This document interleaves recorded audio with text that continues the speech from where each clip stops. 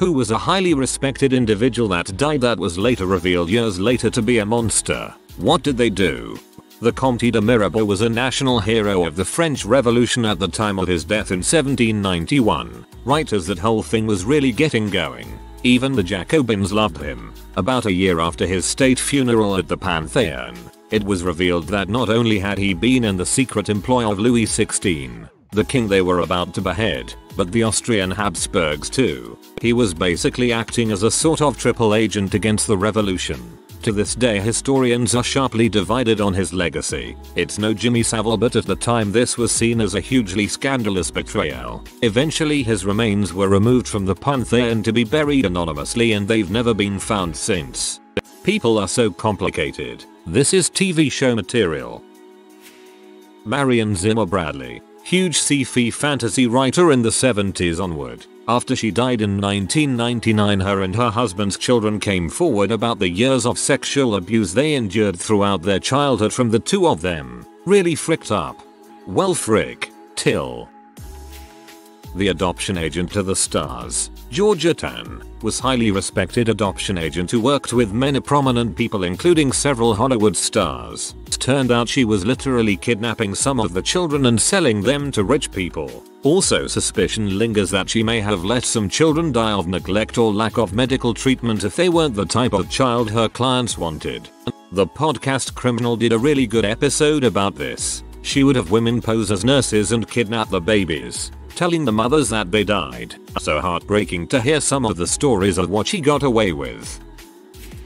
I went to community college with the stepdaughter of a once highly esteemed police chief of a town a few over from my own. He was quietly retired all of a sudden years before, and once I found out she was his stepdaughter, I told her I knew her stepfather had died pretty recently, like within the last few months, and that I was sorry. Oh boy, did she have a story for me. When she was 9 years old, her mother married her stepfather and he almost immediately started sneaking into her room at night to rape her. This lasted until she was 15 and finally told her mother, who wouldn't believe her. She started telling guidance counselors and even a doctor, and finally something was done. The PD, and surprisingly, tried to cover it up at first. This was their highly decorated and respected police chief. Sadly my fellow student had no proof. It was just he said she said, and in the end, her stepfather just resigned to avoid media attention.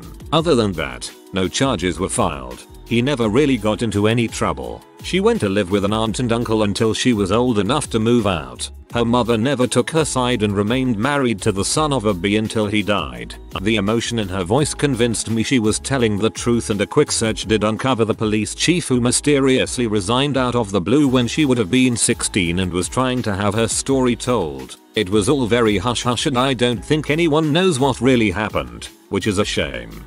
A girl I was dating told me that her mother would tell her to find someplace to be when her stepfather was home alone with her. I don't think he ever did anything, but dang. Cyril Smith MP, for Rochdale. After his death, numerous allegations of child sexual abuse by Smith emerged, leading the police to believe that Smith was a serial sex offender. The allegations turned out to be true. Dr. Hans Asperger. The name alone should explain what contributions he made to the field of medicine. Earlier this year, it turned out that he was a little Nazi who personally sent over 800 innocent children to Hitler's death camps. A true monster in every sense of the word. Seriously, this is the first time I'm hearing about anything like this about Asperger's. Good grief. Jimmy Savile. He did loads for charity, and he was considered a household treasure by many. There was even a big argument between those of us in Scarborough and people in Leeds over where he should be buried. We were saying our town because he spent a lot of time here, and Leeds wanted him buried in theirs because it was his birth town. In the end we won, but I doubt Leeds are too unhappy about that now. It later transpired that far from the kindly gentleman image many of us had thought of as Jimmy Savile, he was actually a disgusting pedophile whose actions had been covered up by the BBC. He was getting the ratings, so they had to protect him. What made it even worse was that the BBC commissioned a number of tribute shows for Jimmy Savile and even a revival of one of his shows, Jim'll Fix It. They knew all about what he did, and yet they still wanted to honor him for his TV work. I had never heard of this guy until tonight, and this is the third mention I have seen so far. Absolutely disgusting, and glad I wasn't aware of him. John Wayne Gacy was very well respected in his community, and no one could believe it when they found out he kidnapped, tortured, raped, and murdered young men and boys until the bodies started leaving out from beneath and around his home. His wife didn't even know.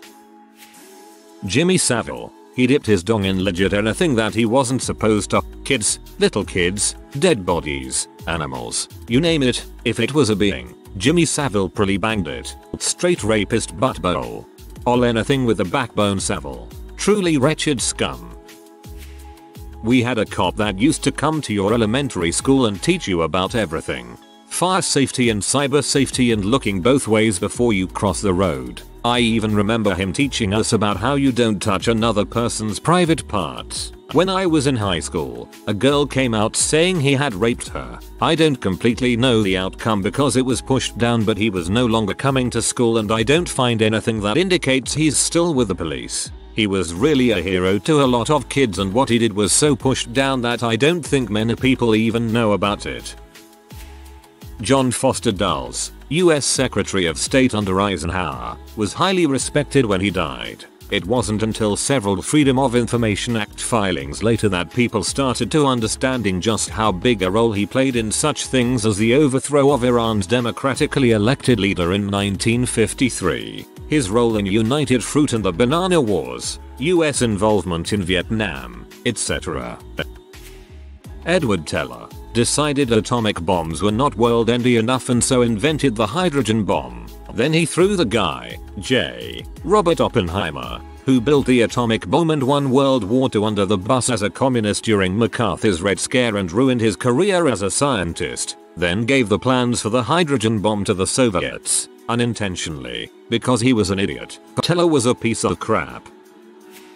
Rolf Harris, beloved comedian, artist, hosted a show about vets helping animals and seemed to be sweet and caring. Repeat sex offender. I couldn't believe it when the news first broke.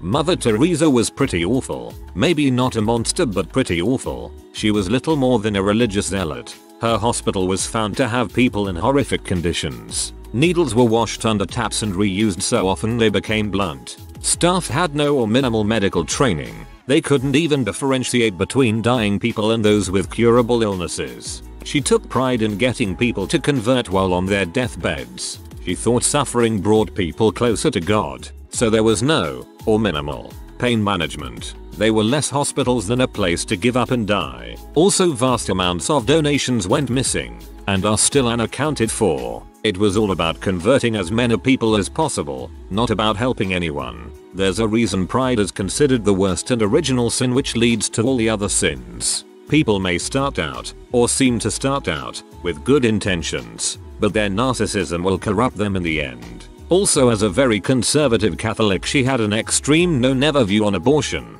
including when young girls were raped. But that's a different issue. All this is made even worse in my opinion, where, despite her beliefs that suffering brings you to God, she chose to have her heart issues treated in an expensive hospital in the US. There's a story somewhere that once when picking up grocery supplies for her hospital, she refused to leave the line unless someone else paid the bill for her. $800. These were not wealthy areas. Honoring her with a sainthood is ludicrous. She represents some of the very worst aspects of the Catholic Church. I am surprised no one mentioned Maurice Wilkins, working against Rosalind Franklin's by working secretly with Watson and Crick. He was a T that took all the work of Rosalind on DNA structure and did so because he was working for a woman. Just came back from vacations, and during my stay, one night at a club I met these guys from Belgium who were genetic engineers. While nerding out on genetics with one, he mentioned this Rosalind madam, which surprised me. Yeah, while Wilkins isn't a monster, that's a dong move to pull off.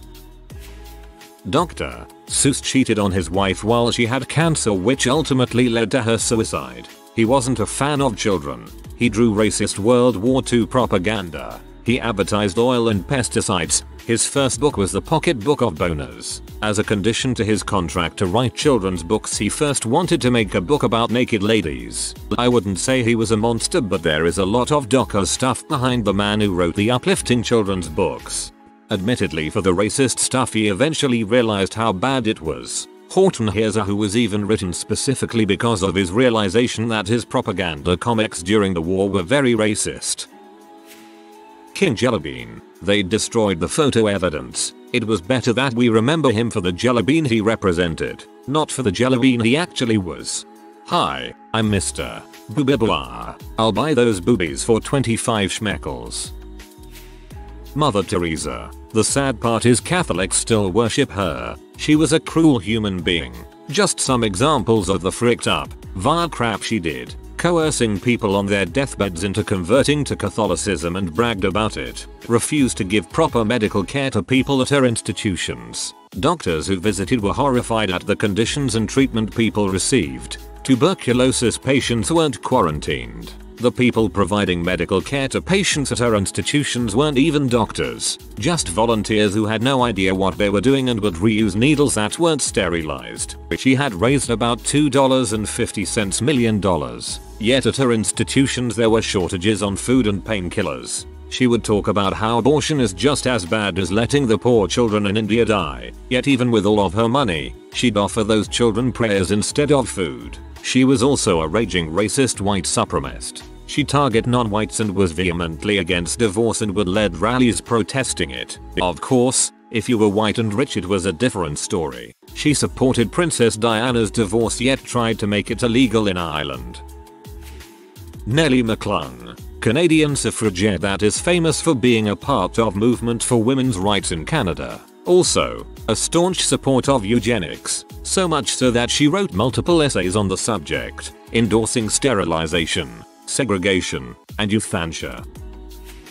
My local example would be Phyllis Schlafly, relatively unknown but her own breed of deranged, the woman who lobbied successfully against the Equal Rights Amendment. She is also quoted saying this as it pertains to a husband raping his wife. By getting married, the woman has consented to sex, and I don't think you can call it rape. Not really a monster, but Ayn Rand corresponded and admired a convicted child murderer. She would refer to him as a Nietzschean Superman. B.T. Barnum, aka the one who created the greatest show, Circus. He was portrayed as a hero to cheer for in the film, but in reality was a disgusting man. He had a very old female slave, and he put her in the freak show portion of the circus for people to look at. She was deaf, old, blind, and paralyzed. When she died he had people paid to see her autopsy. There's also Alexander Graham Bell. He was known for creating the telephone, but it was recently found that he stole the blueprints from Tesla. Tesla was the one who figured out the science and drew out a plan. Graham took the plan and the next day Tesla saw his blueprints in the paper with Graham's name on it. Many people don't give Tesla the credit of creating the telephone. Bell isn't much liked by the deaf, either. He worked really hard to wipe out ASL and force the deaf to be like hearing people. I just learned about this today, but a woman called Elizabeth Holmes was a respected entrepreneur because she was going to revolutionize how fast blood testing would be. She was given millions of dollars because she kept promising to release the machine which would quicken blood testing. She kept up the facade until she got a spotlight and was praised for her work. But in reality, all she was doing was lying and having fake tests in order to prove the lies. But one day, WSJ made an article about her and things came crashing down from there. She eventually was caught. If any of you want to provide more info, that would be greatly appreciated. BC, I know I skipped a lot. She's not dead.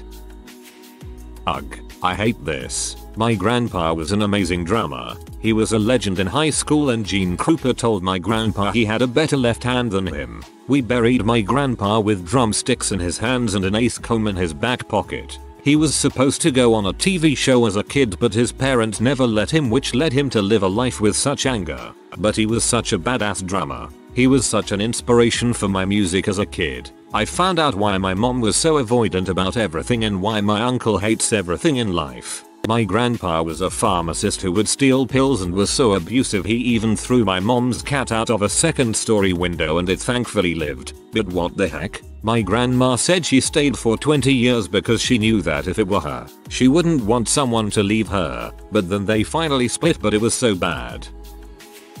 The first person to come to mind is Albert Speer. He crafted an image as the good Nazi. He portrayed himself as regretful of the regime and unaware of the horrors occurring. He was fully aware though, and there were records uncovered of him ordering a Jewish people to be evicted from their homes. Total jerk. He is still alive. Bill Clinton is a monster. He is a serial rapist. He raped one of his volunteers twice and then bit her lip so hard, he nearly took a chunk off. His wife then threatened the poor woman into staying silent. Clinton serviled this woman years after the fact. He had the IRS audit her. When he was running for president, he suddenly showed up at a conference she was attending. He pretended to apologize cause he was cleaning out the closet before his run. He also arranged for her to get a job on some government committee or something, to bribe her. Came here to say Jimmy Savile and see that he's getting top honors, if one can call it that, for crap human being of the century. It's one of the few times I've ever really hoped there is a heck and he's in it. Okay, just kidding, I've wished heck on lots of people, but I can't think of few who deserve it more than him. Gustavo Fring, a man from Chile who came to America and started a fast food restaurant chain called Los Pollos Hermanos. He was a well-respected man in his community and hosted many charities. He unexpectedly got blown up in a nursing home and it was later discovered that he was the kingpin, one of the largest drug empires in the world. He was the leader of an enormous drug cartel which specialized in the production and distribution of methamphetamine. Holy crap, that's fascinating. They should make a movie or show about him. Charlie Chaplin, the comedian who repeatedly raped and married his 13-year-old cousin, then raped some more for shoots and giggles. Carl Harold, also known as Carl, who was a really helpful Redditor teaching people about programming and even giving life advice to people who approached him about it. He was found hanged dead in jail after committing 10 counts of child P and holding his child captive for 2 years. An Aboriginal bloke who helped the community act had a diversion center named after them. Years after his death it was outed he was a pedophile and rapist. Center's name was changed real fast. P.L. Travers, the author of Mary Poppins, did a lot of terrible things that they left out of the Tom Hanks movie. She only adopted one boy and a set of identical twins and never told her son that he was adopted or had a twin brother. He found out years later when he ran into his twin at a bar. Mahatma Gandhi, if I remember correctly, the dude slept with naked women, even underage women, just to see if he'd be aroused. Great in message, but not in sex life. Jameson whiskey founder, paid to have an African child sacrificed by cannibals, witnessed it and painted it, rumored to have indulged on her flesh after she was cooked. That wasn't the founder, it was his great-grandson, so like 4 generations later. I'm glad Bill Cosby has lived as long as he has. J. Edgar Hoover was later revealed to be a total monster. Hitler had a lot of respect, even when the world declared war on him. Turns out he died just before it became widespread knowledge just how bad he was. Father Maciel in Mexico, a high-ranking priest that was beloved by a load of people. Then he died and turns out he was a major pedo. Heck, they even made movies about it. Jimmy Savile, an old celebrated UK celebrity, turned out to be a massive pedophile. There is a Louis Theroux documentary on him. John Lennon isn't quite the warrior prince of peace and love he's often thought to be. He wrote some amazing music and channeled the mood of a generation. He also abused both his wives, abandoned his first son, and was a rage addict. None of us are perfect, but he's often hailed as some kind of mid-century icon of peace and moral virtue. I'm a big fan of Lennon's music, but he was at best a pseudo-intellectual. He often wrote on subjects that he had very little understanding of, like Tomorrow Never Knows. George famously called John out for not having a clue what the Tibetan Book of the Dead was about, and made these generalizations such as stopping war or everyone being nice. Nice calls, but nothing much deeper. Drew Wario. As far as I know, his sexual assault allegations are still just allegations saying this point, but there is an overwhelming number of people who knew him who side with the accusers.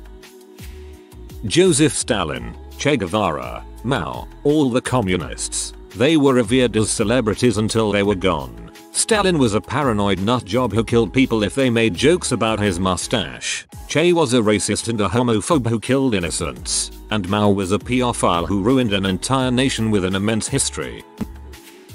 As for me, wrote at the age of 73, I collect pets, young girls from 10 to 16 years old, girls who are pretty and sweet and naive and innocent, dear young creatures to whom life is a perfect joy and to whom it has brought no wounds, no bitterness, and few tears. Mark Twain.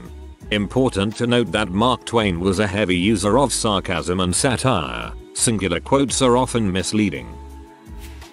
Alfred Hitchcock was a malicious prankster whose pranks bordered on sociopathic cruelty. He locked one of his actresses in a room full of birds to make her fear on screen more authentic. Pretty sure she ended up hospitalized. He once mailed a little girl a coffin containing a wax replica of her mother. One time he made a dare with a stagehand that the guy would stay in the studio overnight. He handcuffed the guy to a piece of equipment, gave him a drink for courage and then left. What he didn't tell the guy was that the drink was spiked with the most powerful laxative on the market. The next day people found him dehydrated and crying in a puddle of his own crap. There were many more pranks like this.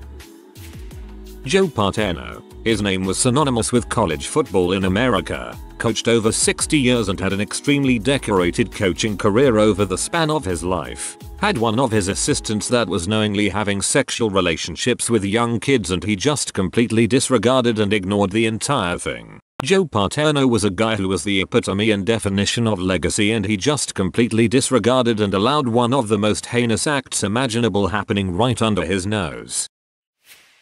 If you are new to the channel, you can subscribe. I publish new videos every day. Until then, check another video.